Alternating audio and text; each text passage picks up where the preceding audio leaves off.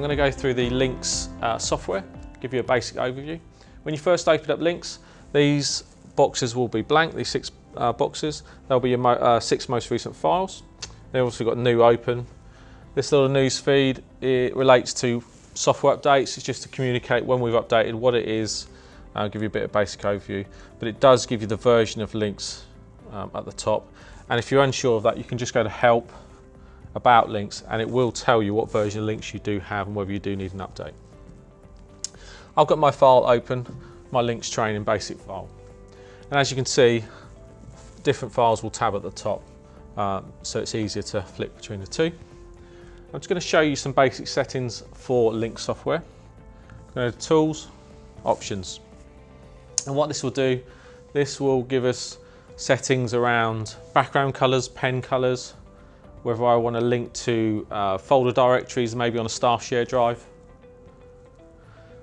Other settings around page size, whether you want to use our default or whether you always want to work in A4 portrait landscape, font colours, default fonts, etc.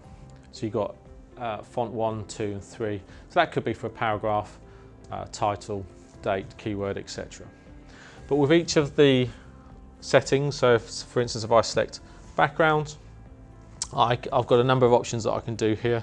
I can use the 6-digit colour reference if I know that, or I've got the slider that I can manipulate the colours, or I can select from the lovely rainbow and then click apply and OK at that point. But I'll come back to that later. So what we've got in the software, we have icons at the top and we've got some tabs down the side. Everything is in a drop down menu if you're ever unsure. And I'm currently working in what we like to refer to as preparation mode. But more and more teachers are staying in this mode and just shrinking and enlarging the view to suit their needs. So I'm going to select the pen tool. Now if I select the pen and click on the tools tab, if I slide this open, we've got a whole range of tool options with the pen. I've got colour options, and as you can see I've got a live preview. The colours 1 to 4 that I was talking to you about in the tools options, this is the C colours here. So what I could do is, if I'm always going to use the standard 4 colours, click this button here and all of those options go away and I'm left with my 4 default colours that we've set up in options. Just going to bring that back out. I have a slider to change the thickness. I can change the transparency, maybe for highlight purposes. I can change the style of that pen. And I've got a range of dotted lines that I could use if I wanted to. So I'm now going to select the pen, which is this icon here. It's just on the top toolbar. And what it then brings out is a set of tools.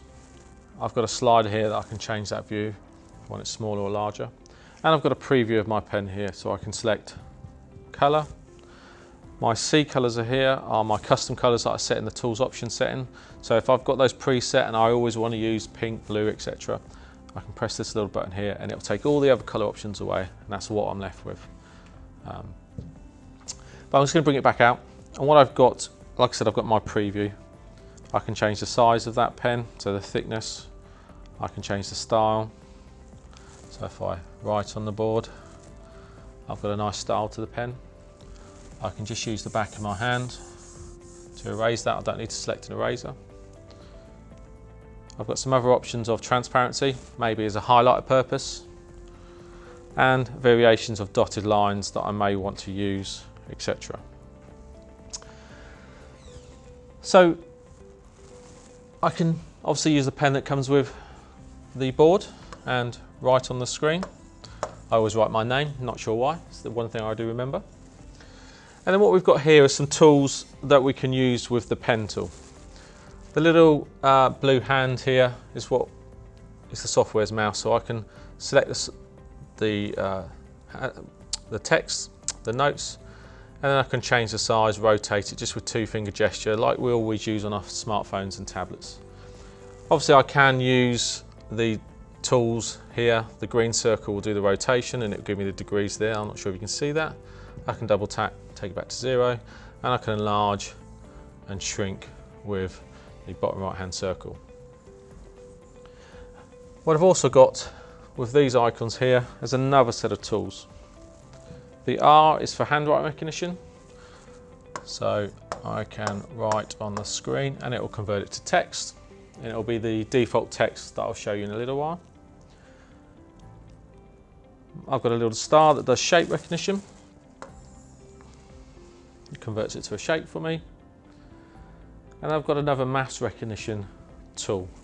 So I'm not a maths teacher, but I will do a basic sum, and I'm sure all the maths teachers out there will correct me. But it's going to convert my sum for me, and it's going to give me a hidden answer that I can then press to reveal. Now obviously the teachers will know that answer, but it's a tool for the children to come up, do a sum on the board and have an answer to check. You could even write over the top of that.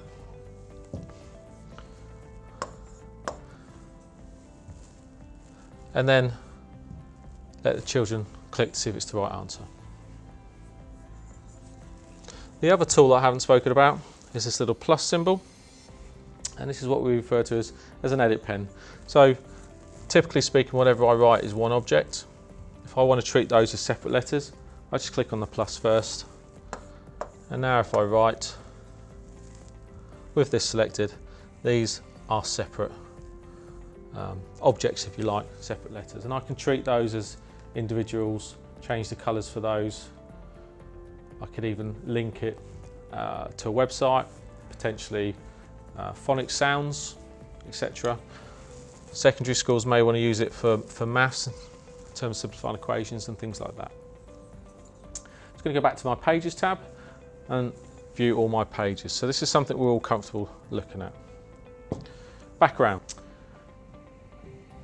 Pages. Let's go back to my pages. If I want to insert some text onto the screen, I select the A, which is just at the top here. And as you can see, my tool selection changes. I've got a preview of that. So again, I can change the font color, the font that I want to use. And this is just what's pre-installed on your laptop. We're not installing any specific fonts. And again, I can take all the colors out of the way if I want to use the set colors that we've already selected.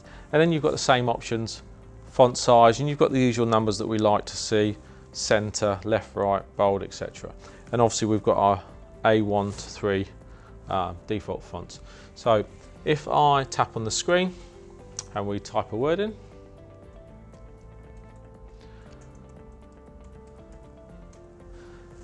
we can see I've got a text box at this point, and the same process as before. So I can rotate that if I want to, tap to get it back to 0. I can use the blue diamond to shrink the column width. I can shrink and enlarge that font if I want to. And this is where our default fonts came into play. So if I now select on A1, it's going to refer back to my settings options for A1, A2, A3 that we went through at the start.